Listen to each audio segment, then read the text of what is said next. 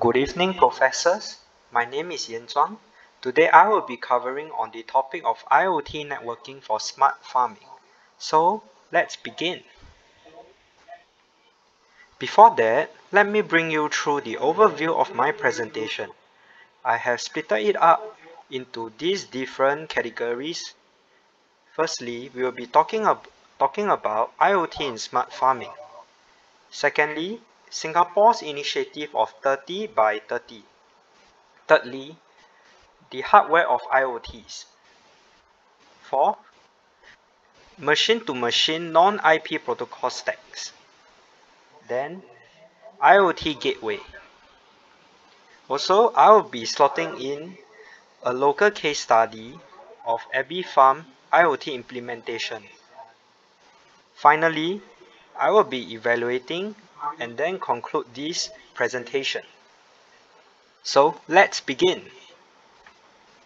As we know, IoT, also known as the Internet of Things, only started becoming a term in the 21st century, as we see more and more of our sectors and activities leading towards the direction of adopting technologies into play. Therefore, in order to tap on these resources, we have to understand how networking works before we can proceed to understand how IoT can actually be implemented and help us. So from this diagram, you can see 4 distinct layers. Basically, these 4 distinct layers, the application layer, transport layer, network layer, and the physical and MAC layer, is actually an architecture deployed into IoT hardware, as it is proven that this particular architecture with these 4 distinct layers are more beneficial for this kind of hardware. Next. So as I mentioned, this is actually a quote mentioned by Minister Masagos Zulkifli. He did mention that our 30 by 30 vision is to grow enough food in Singapore to meet 30% of our nutrition needs by 2030.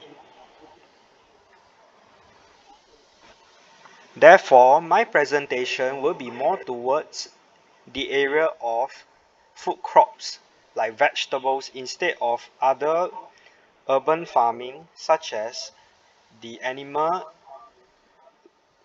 livestock. Okay, so let me go through the IoT hardware features. Without these features, we cannot implement this IoT hardware into the use for urban farming. IoT hardware has to be lightweight, power efficient, and able to cover a large geographical area. It has to be robust and reliable, just like servers. Most importantly, it must have communication capabilities. If not, we cannot talk to the sensor or retrieve data or study the data captured by the sensor. Also, networking on IoT. Basically, I will be talking about 3 kinds of networking on IoT. The WSN, M2M, which is machine to machine, and CPS. However, we will be focusing more on M2M, the non-IP protocol stacks. So for the non-IP protocol stacks, what we can see here are ZigBee, BLE, and EPC Global and Z-Wave. For ZigBee, is a full communication stack based on the IEEE 802.15.4 standard for both the physical and MAC layers. For BLE, just take it like a more low-powered Bluetooth. And for EPC Global and Z-Wave, is a full integrated solution which is similar and relevant to UHF RFID devices for tagging of crops and equipment, in which we can see later in the example on Abbey Farm on how they actually make use of this technology to do UHF RFID tagging on their crops so that they can monitor the batches of the crops produced by them. Then I will be talking on the IoT gateway, the WAN machine to machine and the Intel gateway as an example. Okay, so this picture is actually a plan of the Abbey farm at Ang Mo Kio. It is a real case study, and you can look it up on the news. So this is the farm they built. Basically, you have aeroponics area and is controlled by sensors using 5G technology. So this farm itself can be manned without any farmers.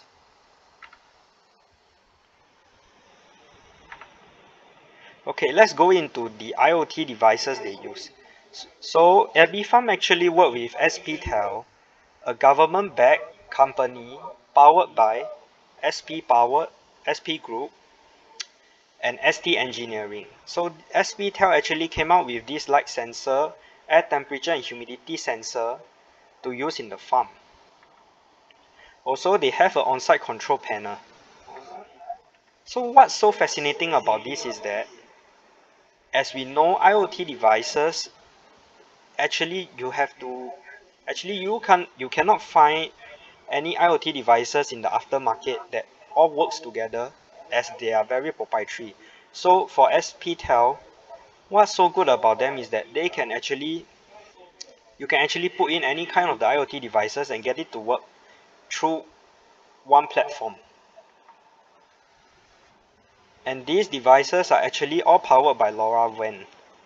As we know, LoRaWAN is inevitable that this protocol is used in IoT, as it is a low powered WAN. It's very low power consumption, so you can actually use it without changing batteries for a very long duration. And most importantly, for smart farming to work in urban cities such as Singapore, the initiatives and efforts backed by the government are very essential. If not, such projects like Abbey Farm and many other green solutions not backed by our government will find it very hard to survive or to push on. And with that, I have come to my presentation. Thank you.